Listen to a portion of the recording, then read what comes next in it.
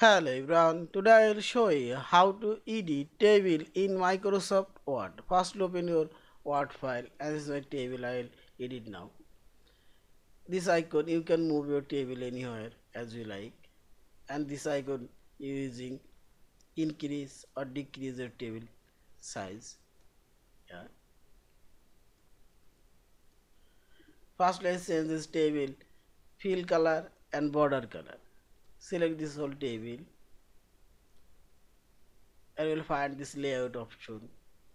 This table properties, select and select your border and shading.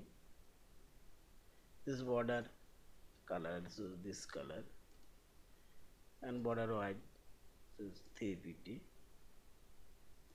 and fill color I'll choose this fill color. Now select OK. Okay, yeah, this table fill color and border color already changed. Now I'll insert row and column this table. Simply select here, and here we will find this above row, insert below row.